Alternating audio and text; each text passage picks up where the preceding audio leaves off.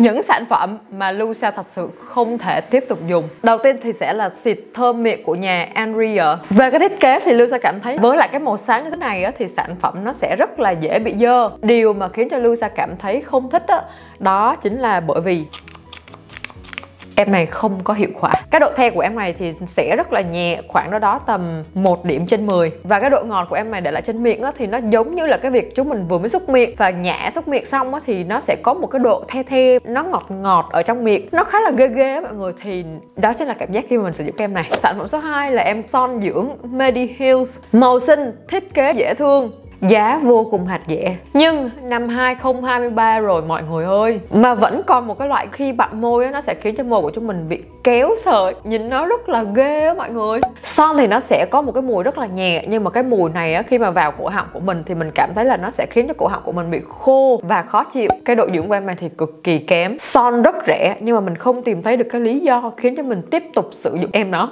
Sản phẩm số 3 là sản phẩm kem dưỡng 100 giờ của nhà Clinic. Lucia đã từng sử dụng cái loại kem dưỡng 70 giờ của nhà Clinic rồi thì mình cảm thấy rất là ưng cái em này. Tuy nhiên khi mà họ nâng cấp lên thành 100 giờ thì mình cảm thấy thật sự khá là thất vọng khi mà trải nghiệm á. Mình là da khô đã đành đi, mà bạn trai của mình có da dầu, và khi mà ảnh trải nghiệm cái sản phẩm này á thì da của ảnh nó vẫn bị khô và bị chắc nha mọi người. Cái em này thì nó sẽ có một cái gel khá là lỏng, cái mùi khá là đặc biệt của nhà Clinic á, nhưng mà khi mà các bạn thoa lên trên da, cái em này nó đã khô rồi á thì nó gần như là bốc hơi, da không hề có một cái cảm giác được dưỡng chất hay là được dưỡng ẩm một tẹo nào luôn. Cái giá thành của em này thì nó cũng khá là mắc nha, nhưng mà đối với lại cái lotion cùng dòng á thì mình lại đánh giá cao hơn rất là nhiều. Nên là với cái giá thành như thế này và cái cảm giác khi lên trên da thì mình cảm thấy thật sự không thể nào ưng được. Sản phẩm số 4, cái em kem lót kim luôn kem dưỡng của nhà NYX. NYX là một cái brand khá là bình dân. Thêm nữa thì cái em này vô cùng nổi tiếng với lại cái việc là sản phẩm giá bình dân nhưng mà chất lượng của nó thì vô cùng tốt. Nên là khi mà mua cái sản phẩm này á, thì Lucia không có xem review khá là nhiều. Và khi mà test cái sản phẩm ở trên tay á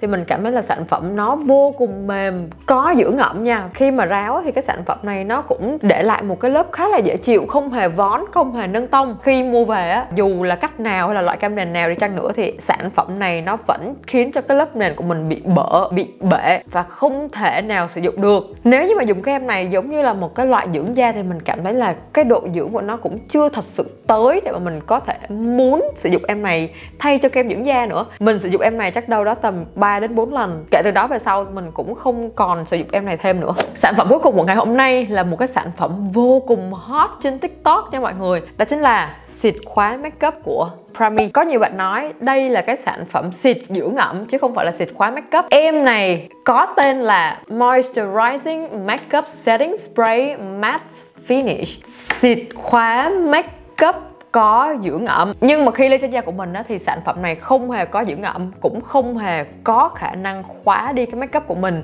Và bên cạnh đó là mình cảm thấy rất là lăn tăn là bởi vì cái thông tin trên chai này á, thì nó ghi là matte finish, nhưng mà trên vỏ hộp giấy thì nó lại ghi là dewy finish. Đây là hai cái finish hoàn toàn khác nhau luôn. Thông tin không thống nhất, không làm đúng được cái chức năng giống như là hãng hứa hẹn. Thì với mình á, dù là giá có rẻ nhưng mà mình không tìm được cái lý do tiếp tục sử dụng cái em này, cũng giống như là giới thiệu khen sản phẩm này trên cái kênh YouTube của mình. Ok, mỗi người thì sẽ có một cái cảm nhận khác nhau về mỹ phẩm, nên là nếu như mà bạn đã từng sử dụng những cái sản phẩm này rồi, có cảm nhận khác với Lucia thì hy vọng rằng các bạn sẽ comment ở dưới để cho mọi người có thể tham khảo ý kiến của mọi người nữa nha.